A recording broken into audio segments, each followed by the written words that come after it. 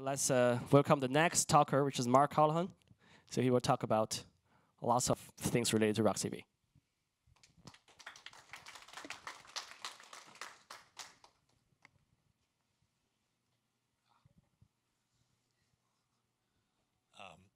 So I have speaker notes. I have been doing many talks this year without speaker notes, so I'm a little bit happily surprised. I'm a small data engineer. I don't think Domas is here. We've been trying to make popular small data as an alternative to OLTP. We're a bit jealous of all the attention that big data gets. So I'm here to speak about just more good news about the RocksDB family of storage engines. So RocksDB, MongoRocks, and MyRocks. MongoRocks is the RocksDB storage engine for MongoDB. MyRocks is the RocksDB storage engine for MySQL. I've been working on MySQL since 2006. Until a few years back, all of that was on InnoDB. I've stopped working on InnoDB, and now my focus is on the RocksDB family. So if I try to break down things that we achieved in 2016, and then the next slide is what we accomplished, what we will accomplish in 2017. So really the highlight for 2016 is efficient performance. When the RocksDB project got started, the team was focused on performance. The use cases that they were targeting were performance. With the use cases, the initial use case we're targeting for MyRocks, it is efficient performance. The tier, and this has been disclosed previously, the tier is many tens of petabytes of storage. So we care a lot about efficiency given the size of the tier. The goal for this year was good or good enough read efficiency, better write efficiency, and the best space efficiency. And it's probably easy to think of this in terms of comparing it to a B tree like InnoDB. When the project started, we had some discussions about, can we be specific about what the goals are for the early evaluation to justify continuing to work on it? And really at that time, all we cared about was space efficiency. We had previously deployed InnoDB compression, and that compressed the tier almost in half. The early goal here was to compress the tier by another factor of 2. So we wanted to get 4 times better. We wanted to use 1/4 the space of uncompressed InnoDB. And then I at least personally was vague about how much read performance we could sacrifice in pursuit of better space efficiency. Well, it turns out we're not sacrificing anything. By read efficiency, you can think of this in terms of response time or throughput. So are we willing to sacrifice getting a worse response time, which you might get with an LSM, to get the better write and space efficiency? By better write efficiency, you can think of this in 2 ways. One is either we support, we're faster on write-heavy workloads, or from a storage perspective, we write less back to storage per transaction compared to a B tree. And then finally, best space efficiency, we use the least amount of space compared to other algorithms. Now what this translates to is that we will use less SSD for a given workload compared to a B tree because we have the best space efficiency. With better write efficiency, we can use lower endurance SSD, and it will last just as long as higher endurance SSD with a B tree. These are a big deal when you have a lot of small data. Now it turns out in practice that in many cases we are seeing better read efficiency, meaning we are getting better throughput with MyRocks than with WireTiger better throughput compared to InnoDB, and then if we go over to the MongoDB side, we are beating WireTiger on some workloads, and I don't have time to explain it, but performance is complex. And the summary is we tend to cache data better. We cache more data than the alternatives. So the hit rates are better in memory, and we get better performance.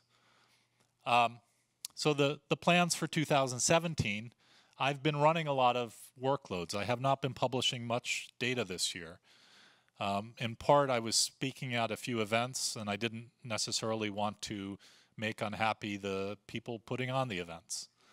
I am actually going to publish a lot more data next year. So my expectations are partially true today. We are going to be comparable in performance. And on the left-hand side, I should have written MongoRocks. MongoRocks is going to be comparable to WireTiger. We are faster on some workloads. It's faster on other workloads. WireTiger is not strictly faster than MongoRocks. And we will be strictly faster, greater, that my code there is greater than. We will be strictly faster than mmap. We are today. On the MySQL side, I compare MyRocks usually to InnoDB without compression. The InnoDB with compression is not performant.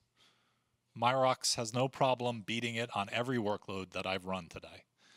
There's a lot of performance problems that won't be fixed in InnoDB with page compression. So the target is comparing MyRocks to uncompressed InnoDB.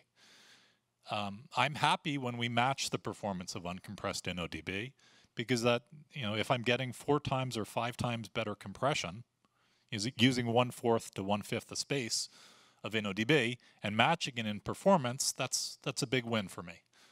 And then the last one, MyRocks versus TokuDB. My brother used to work at the company. I personally know many other people who work there. I've been hesitant. They're a small company back when it was Tokutech. So I was hesitant to publish. I think it's necessary at this point because people ask me, how does MyRocks compare to TokuDB? And I tell them, trust me. You might not know me, but trust me, it's faster. It's time for me to put up. And so that's going to happen next year. We have a lot more, there's someone helping me now up in Seattle. So we have a lot more effort going on. We are running YCSB, we're running TPCC MySQL. The most important thing is we want to know about customer workloads, real workloads, not Facebook workloads. We're happy to learn and work with people to get them more performant. Now, I did not mention, if we go back to the previous slide and this slide, the real big win for 2016, the achievement, is we convinced Percona and MariaDB to get on the bandwagon of MyRocks.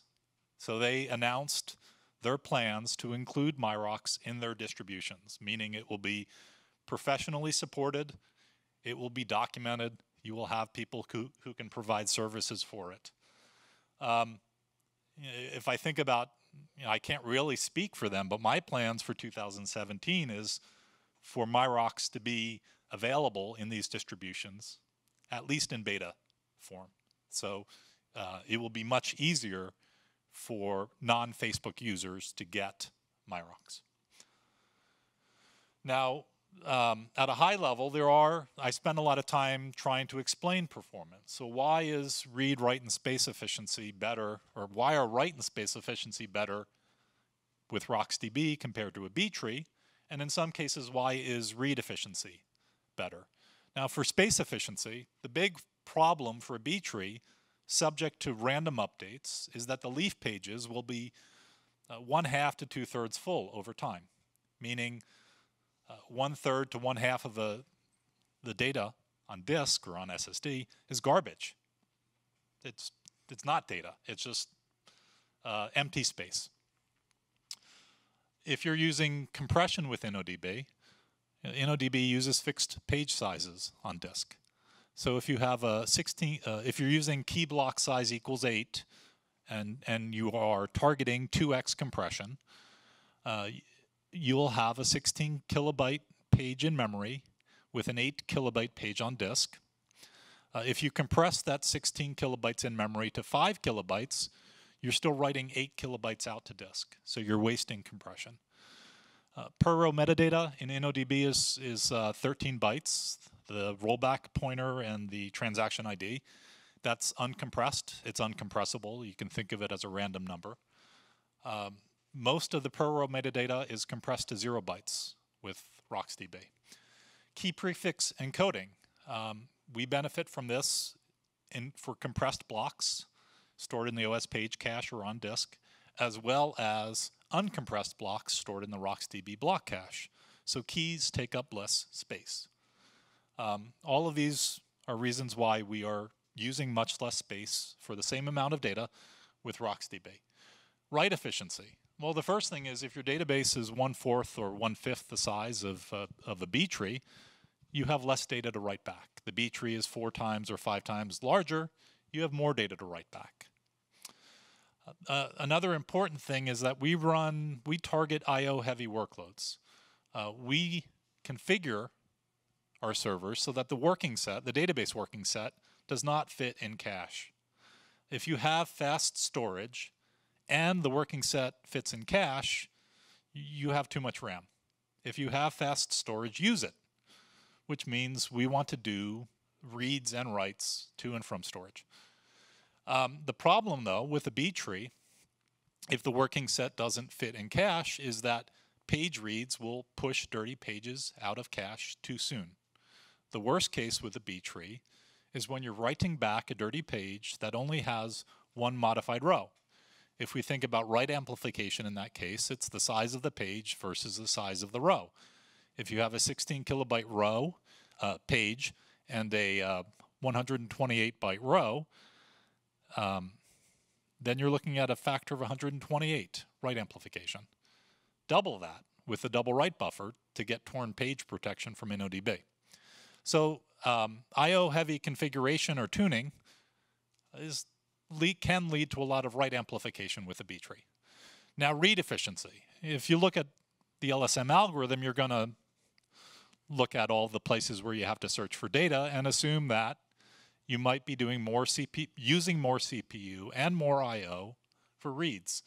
But it's not always the case. And we have less data, so we have less data to cache. We also put more data in cache because of the key prefix encoding.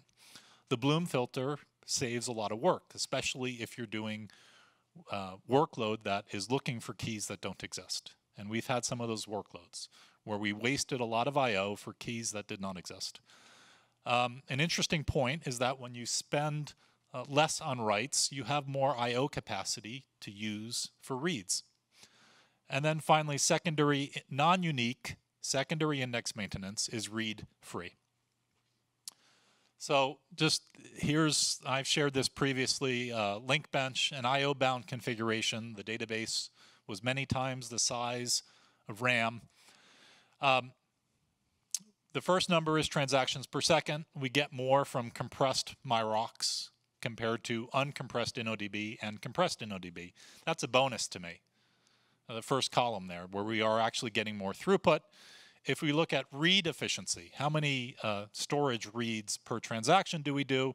They're all doing a little bit more than one read per transaction, so it's a toss-up there.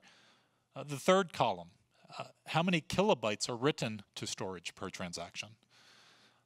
This is measured via IOstat, and InnoDB is doing between, well, almost 15 to 20 times more data written back to storage per transaction. So that's a significant difference, a significant savings for MyRocks. Fourth column is CPU overhead. How much CPU time per transaction? They're all about the same. So, theory might predict spending more CPU from an LSM compared to a B tree, but here we're actually not using more CPU. Database size.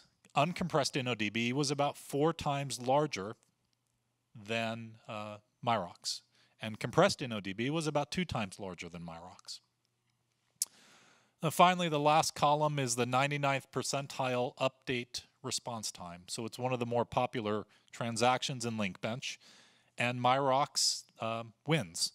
So this is how I try to present performance. I try to explain it. You know, if we think of throughput as performance in the first column, hardware efficiency in the middle columns, and then finally quality of service in the last column. But this isn't an odd result. I see this in many cases. Similar throughput from MyRocks, better hardware efficiency, better quality of service. Here's an example where I mentioned that when you save on writes, when you use less bandwidth or capacity for writes, you have more for reads. I ran the workload with a similar configuration in terms of database size versus RAM, but I went from fast SSD to slower storage. So the fast SSD could do several 100,000 operations per second. The slow SSD could do 10,000 operations per second. And the disk array could do between 1 and 2,000 operations per second. The interesting thing here is the throughput ratio between MyRocks and InnoDB, and this is InnoDB without compression. The throughput difference increases as we move from faster to slower storage. So with the disk array, I/O is much more of a bottleneck than it is on the fast SSD.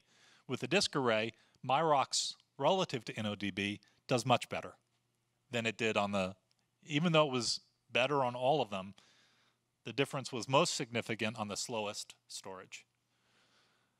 So we have many landing pages. We've recently added one from MyRocks. I blog a lot, performance results and efficiency results.